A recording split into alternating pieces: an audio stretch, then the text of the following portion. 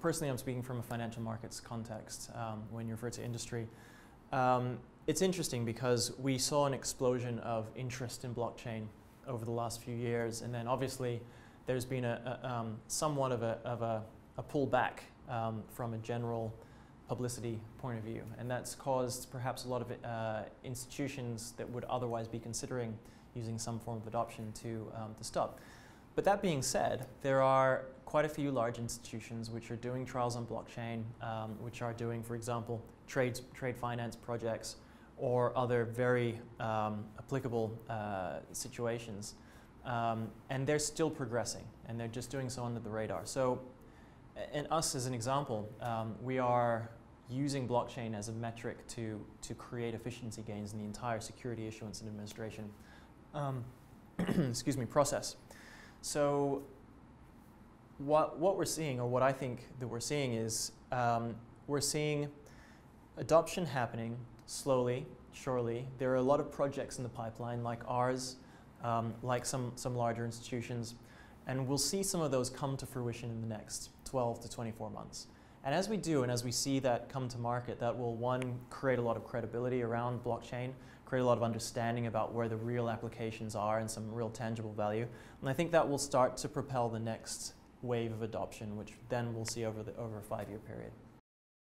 The factors that may influence the pace of adoption in the short and the long terms are, in the short term, it's really about commitment from some entities to see the efficiency gains that can be had and then implement them. And so we as a company are doing that from a securities issuance and administration point of view, but we're a relatively young company and we're still fairly small.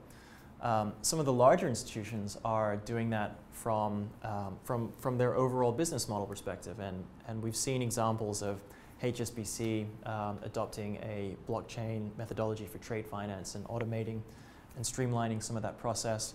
We've seen companies like Maersk set up a blockchain platform for their shipping routes together with IBM. So as we see some of these companies that are doing trials start to actually implement them throughout their entire value chain, then that's where we will really see adoption, and we'll see the next wave of innovation. So I think a lot of these projects are going to come online in the next 12 to 24 months. And then as other entities and other companies that are perhaps a step back from that see these projects coming online and seeing the benefits that those pioneers are gaining, we'll then start to see a next wave of projects happening. I think what I want to see in the industry as the next steps forward is probably not as relevant as what I think is going to happen. And what I mean by that is there are projects which are transforming the way humans interact using blockchain by removing some of the entities that would otherwise work as trust centers and having more direct economic interaction between different parties. So the cat's out of the bag. So what that means is that over the next few years, as some of these big projects come online, I don't think there's any stopping what's going to happen. I think it's inevitable, the road that we're taking, and over time we'll see more and more adoption. Just like people were a little bit skeptical of the internet at first, and then start to see almost all commerce is done, well, that's not quite correct, but a lot of commerce is done online these days. And that's only increasing over time. It's not going the other way. So in the same way, blockchain has the capacity to radically transform the way that humans and enterprises interact with each other by removing middlemen, by removing administration layers, by making processes a lot more efficient, and by creating value by reducing costs.